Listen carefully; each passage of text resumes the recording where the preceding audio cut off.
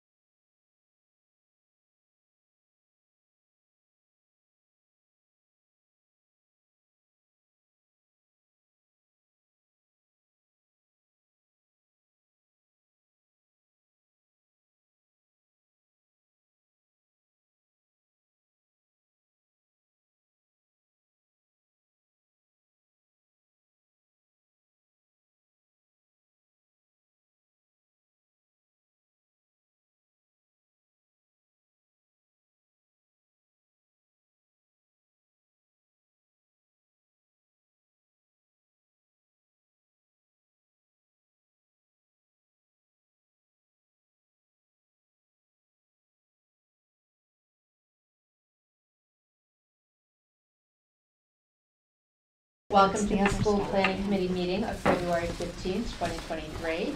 This meeting is open to the public and ECAT will be streaming and recording it. The first item on the agenda are the open session minutes of January 18th, 2023. I just have a couple of edits. Does anyone else have any questions, comments, or edits? Okay. So the only edits I have are, let's see, page 3, under the paragraph that says executive session. The vote there was actually a roll call vote. And then on the next page, on the adjournment, the vote was not a roll call vote, it was a hand raise vote. So, does anyone want to make a motion to approve the minutes of January 18, 2023 with those edits? So moved. Second. Okay, all in favor? Great. Next item are the executive session minutes of January 18, 2023. So if anyone has any comments or edits on these minutes, we can't discuss in open session, but I can hold the minutes to discuss at a later time. Does anyone want me to hold the minutes? Okay, I'll take a motion to approve but not release the minutes of the executive session minutes of January 18, 2023. Motion to accept and not release. Thank you. Do I have a second? Second. All in favor? Great. Next item, construction progress update. Walter? So I'm actually going to have Chris run through the construction photos and the progress update. Is that a Chris? rainbow? All right, good evening, everyone. It's the rainbow. All right, I want to start the construction photos with kind of a visual of phase 1, the new building. Came out great. We have a lot of progress that we made. We're still working on punch list items. Now to focus over to phase 2, the abatement and demo portion. As you can see, the windows are still intact. They put out protective wrap so they can pull the windows out. Anything that's been affected. On the left-hand side, you can still see the windows. In the background of the windows is the protective plastic. On the right-hand side, you can see the mini excavator, the machine. It was used to actually go in and grab the windows, pull it out strategically, and place it on the wrap so they could wrap everything up and get the material off the site as quick as possible. This is what it looks like on the left-hand side without any of the windows on there. The team went in and they scraped out all the windows, all the fixtures, and anything that was in the building that needed to come out during the abatement process. On the right-hand side, they put the protective plastic back up, and you can see in the next group of photos what it looks like for some of the non-traditional work, removing some of the block, removing the walls, and as you look kind of at the left picture on the right-hand side, they're strategically placing metal and certain materials so they can remove it and recycle it. On the right-hand side, you can start to see the building coming down. I don't know if you saw outside today, most of that building is coming down very rapidly. And It's right there, but it's dark, but it's down. Not right there. The site is, yeah. Just from lunch till we walked over here, it was a massive improvement of work. They're getting the material off the site rather quickly. Next slide, please. I'm just kind of going phase by phase as the week went on. As you can see, all the steel, they had the trucks coming in. I don't know if you saw the big red trucks coming in and removing all the material. I still see some of the block on the right-hand side, but the machines were very quick to knock those down. And strategically with the water hose, making sure we didn't bring up any dust or debris and blow it towards the school or any of the abutters. Little by little, you're starting to see the foundation of the old school Parkview. And this is what it looked like around lunchtime this afternoon. I don't know if we'll give one more. Oh, so that was the last one. Most of that material has been moved, and through the process this week, they're going to little by little take pieces of that building down. Currently, they're 80% complete, 80 to 85% complete, depending on which rate you talk to, with the abatement process in the building. So phase 1 portion of the building is complete. Now they're working on phase 2, so hopefully by the end of this week we can get that abatement wrapped up and some of the non-traditional work, and then we can start removing the rest of that existing building. How long about do you think the removal of the remainder of that building will take? A couple more weeks probably to wrap everything up. I think most of the piles that you see there next week during February vacation, but they have to come in and get the slab and foundation pieces, which will be a little less demo looking than this, but Sure. it is still technically demo. Great. All right, sorry, the left-hand side is the picture from January 13th of last month. As you can see, some of that building is still standing. On the right-hand side, you can see the building starting to come down the back end of the picture. And towards the front end of the picture, you can see Banner is currently continuing the abatement on that side of the building on phase 2. So that's the only time-lapse video or time-lapse camera we have up right now.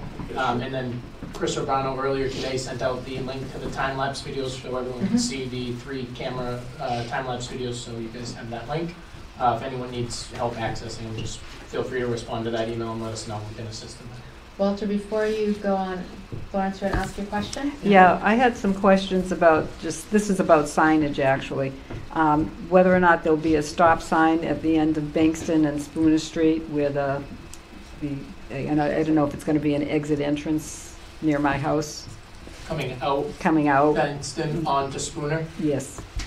Is there I don't know offhand. I don't know offhand. We can check. Yeah, but shoot me a text or an email tomorrow, and we'll check the drawings. And if I'd be surprised if there wasn't one, but we'll check the drawings and see if there is one there. Okay, and what about any other signage? Is there any no parking sign or anything? For where?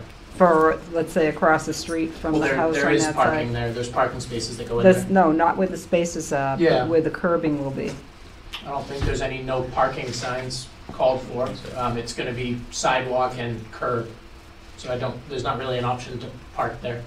There's curb. Okay, so you think the curbing will be sufficient to stop anyone from well, they're parking now in front of the house, the front side on the Spooner Street side. I just don't know if they'd start parking on the other side. Or if they'd be allowed to park, because I didn't know if the traffic pattern. Kind of a final. If it's a two-way street. Yeah, the Spooner's a public street. But it's going to be a two-way street for Bankston Street? Yep. Yep. Okay, so if it is, there's unlikely there will be parking.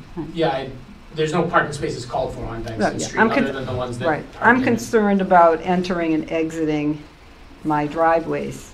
There's no parking across from your driveway entry.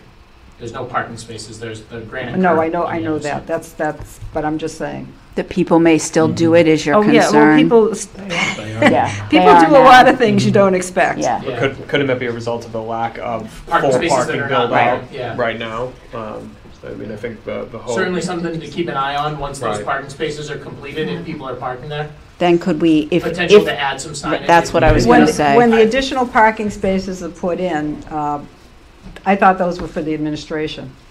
I don't know who they're designated. I thought they were for. basically designated for your team coming over to the. On Bankston? Yes? I don't believe There's they're about 10 designated. spaces there, and I thought on the original plan that those spaces were designated for administration. It probably will be. You're talking about alongside the field on Bankston Street? Yes. Yeah, it probably will be, but, Okay. But Well, that that's would what I move recall 10 from the cars that are plans that I currently- saw earlier. well, it's not staff that's parking there. Okay. It's parents. Yeah. Our staff is not parking on the street there. No, Yeah, but I it's mean, parents. when it's We're completed. finding, as I sort of reported last time, that a lot of parents are trying to sort of circumvent the pickup process. Yes. And so they I see have them. indicated, for example, that their children are quote-unquote walkers, and they come out of the building in the back of administration, outside of the courtyard. Mhm. And so parents are parking there, and then when the walkers are released, they pull their car up and get their kids and go back. And so we're working very hard to try to help them understand how problematic that is. It's very difficult. We're hopeful that with the queue that is going to ultimately be in place for next year, that they will be more cooperative. But right now, I'm not sure what I can do, to be honest. We've asked, we've pleaded, I've gone out to cars and knocked and asked them to please move, and then they just come right back. So, No, I basically, I'm but very. it's not staff, I can assure you. No, I know, I understand that. and Because I would remedy that, but it's I'm just. very patient about the conditions now because I know You are. it will change. I'm only looking to what they do now as an indication of what Right. they'll do later. Right. And what many of them do now, I can't say many, but at least a half a dozen to a dozen, will park on Spooner Street. It might be different ones, and they'll park across the street from my house.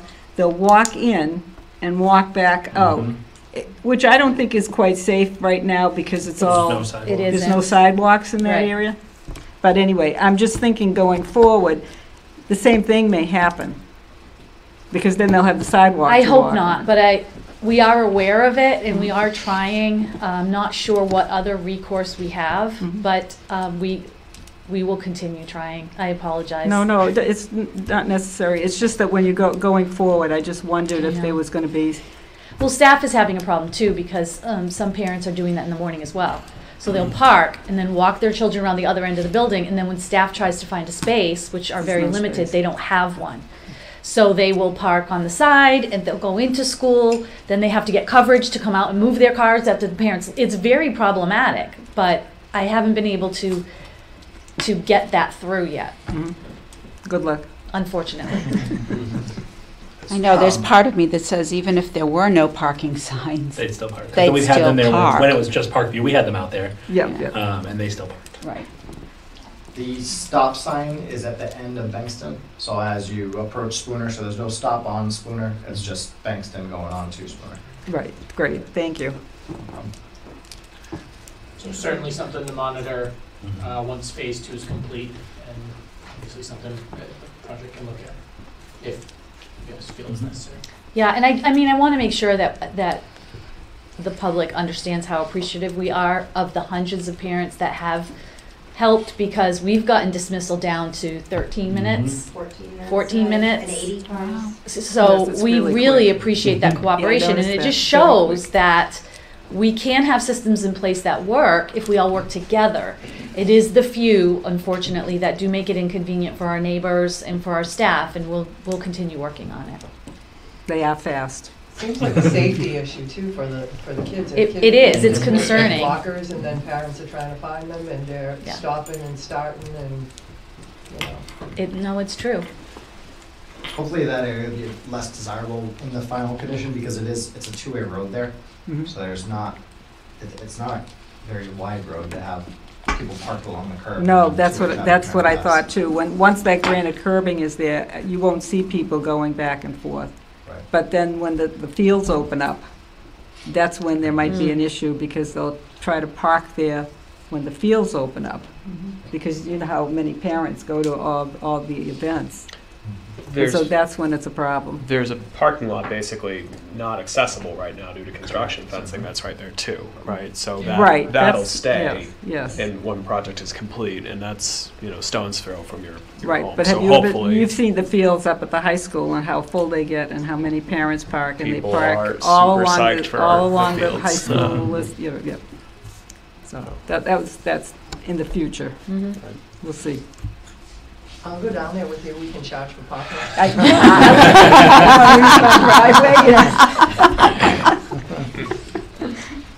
Thank you all. No problem. All right, cash flow schedule update. Billed to date, 71.8 million. MSBA reimbursement to date, just over 28 million. Pending MSBA audit is about $600,000. I believe we are getting very close to I think we're down to the 32 million roughly mark, where that 95% estimated value is going to hit. So we're getting close to it at this point.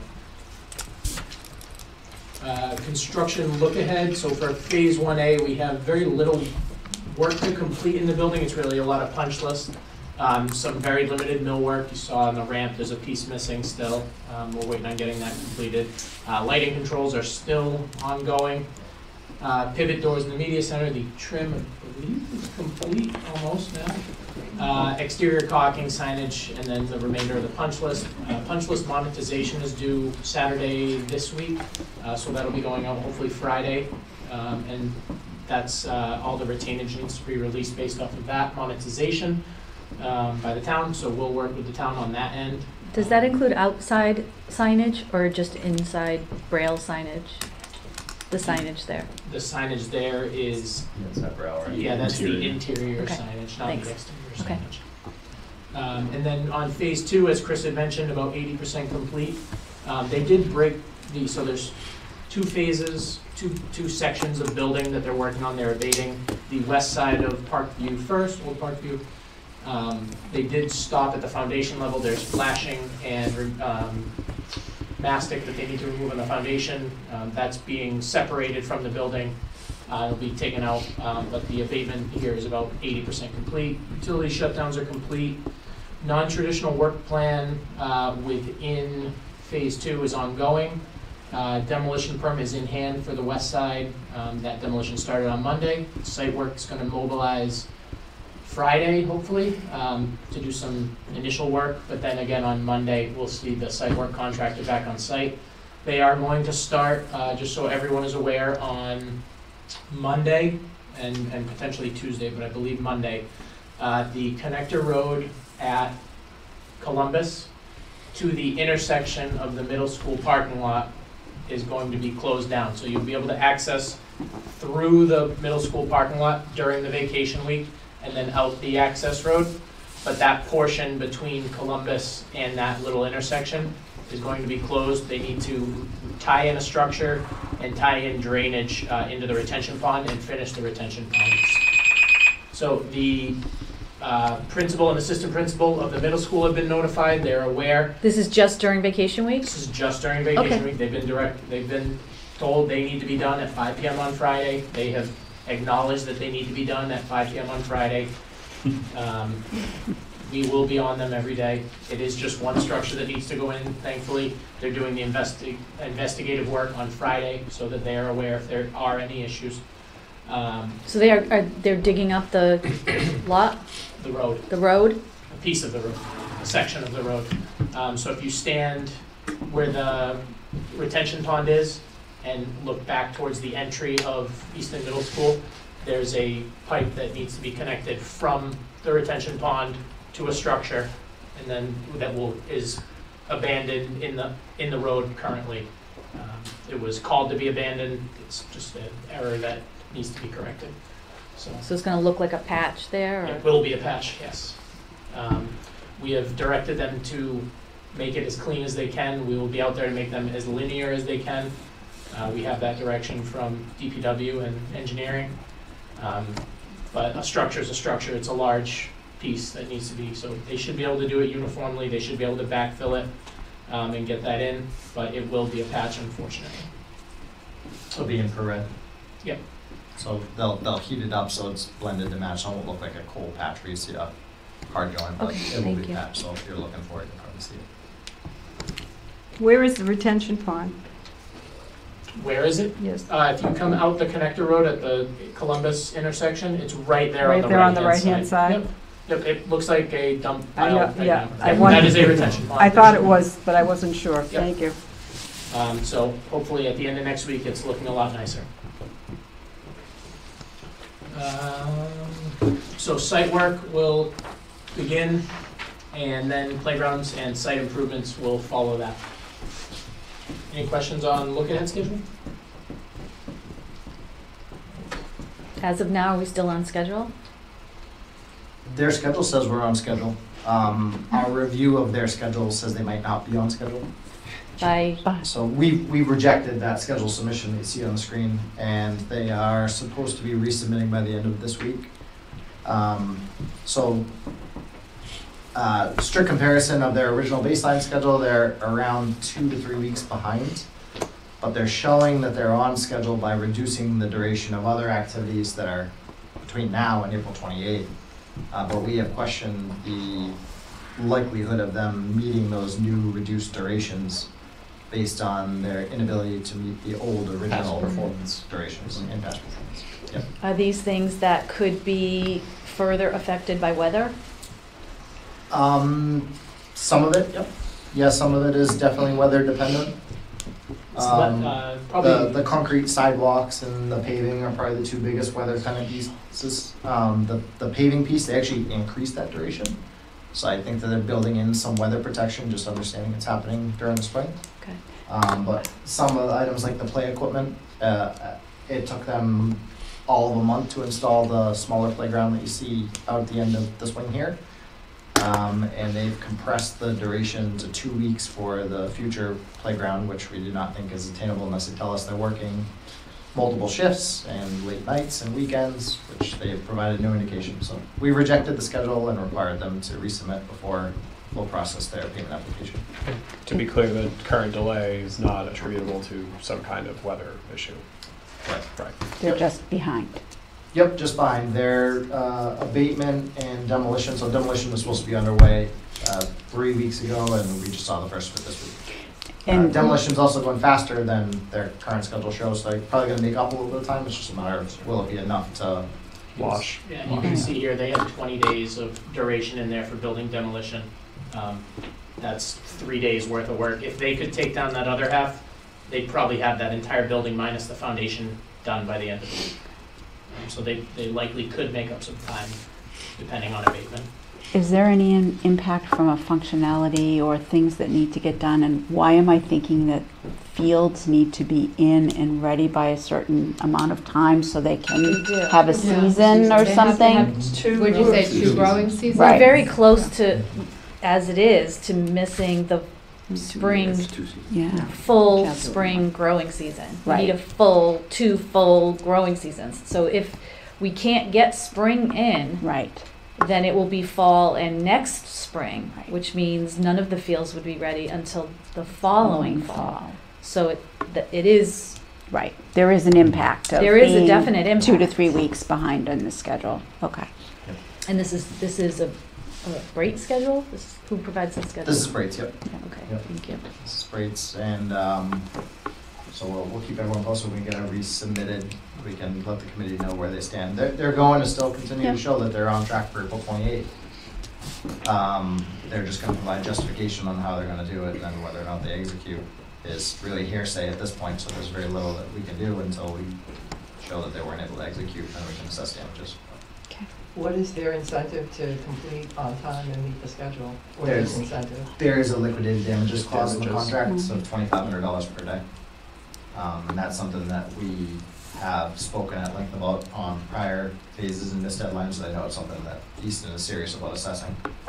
This- Internally with them, it's money on them, spending on themselves to get, they have incentive just without that to get out of here as fast as they can to get to Then the move on next to job. other jobs. Yeah. Right. But on top of that, the town also has incentive in the Do P&I. you have a damages? So one bit of good news is the original schedule showed them doing all of the demolition before they even mobilized the site subcontractor. So one change they're making is mobilizing the site subcontractor to do what they can before the building is completely down. So they're also going to make up some time there. So just need them to map it out and show us a path to completion. And until they do that, we are not going to move forward with any invoices.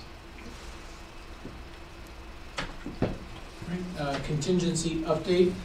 90% of the project schedule time has elapsed. We have 9% remaining. Currently, we have $677,000 in current exposure.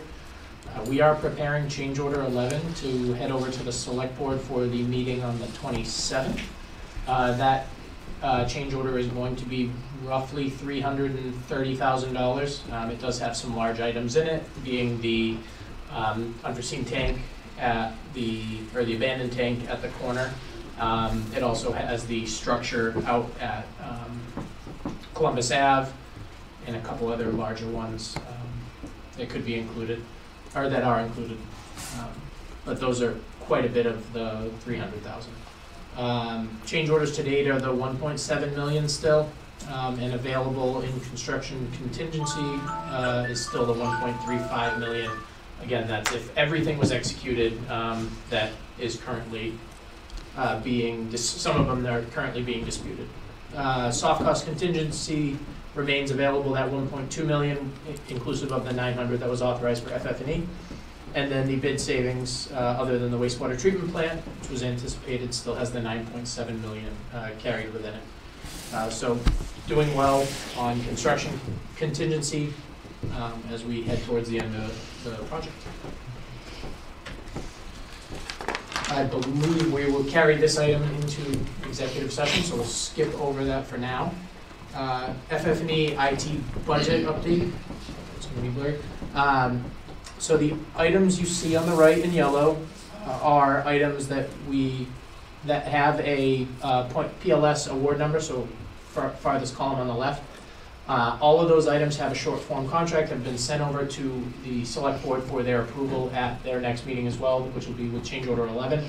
The two items that you see carried below, PMA is still tracking both of these. There are still likely a couple of credits and one more FF&E add or adjustment that will happen.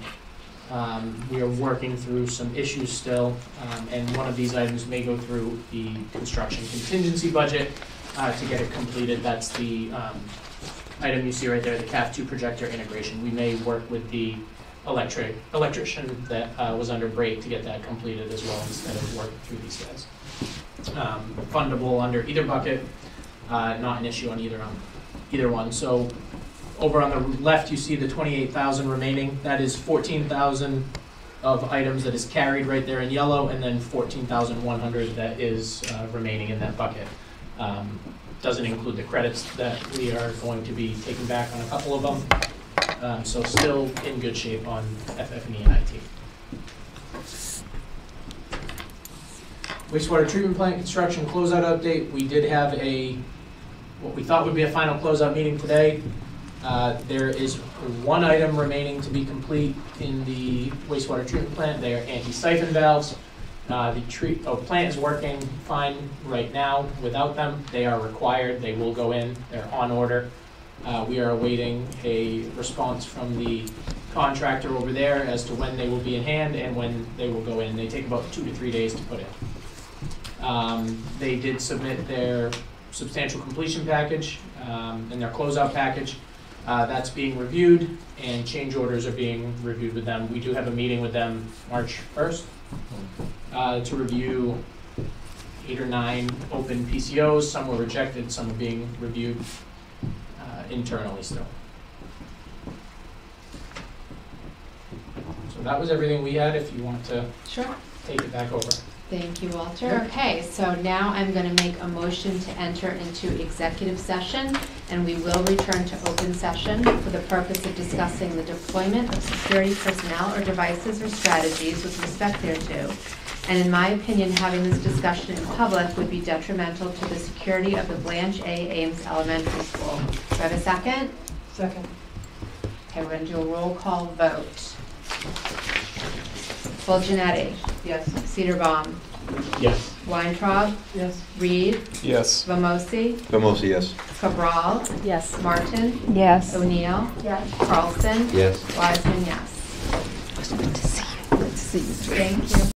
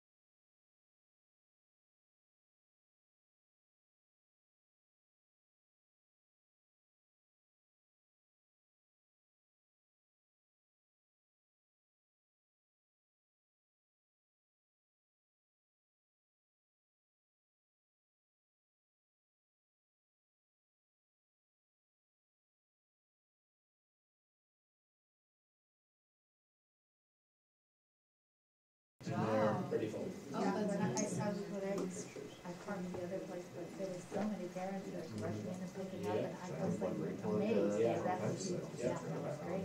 Yeah, that was great.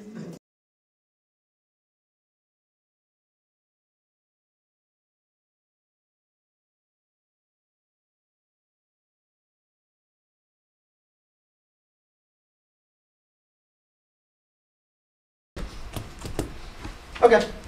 Okay. Welcome back to the school planning committee meeting. During the executive session, we discussed and voted to approve a change order for the purposes of implementing security measures and devices in the Blanche A. Ames Elementary School. Okay. Walter, anything else? Nope, just want to update everyone. Our next SBC meetings are March 15th, 2023, and April 19th, 2023. We did that last month, sorry. It's my fault. I don't, Chad, Chris, or Dan, any new business on PMA or Perkins Inn? Jackie, I'll turn it back over to you for any new business Okay. you or any school planning committee member might have. Thanks. Does anyone have anything they want to discuss, raise, questions, anything? Okay, great. Well, I'll take a motion to adjourn. So moved? Second. All in favor? Okay, thank you so much, everyone. Have a great night.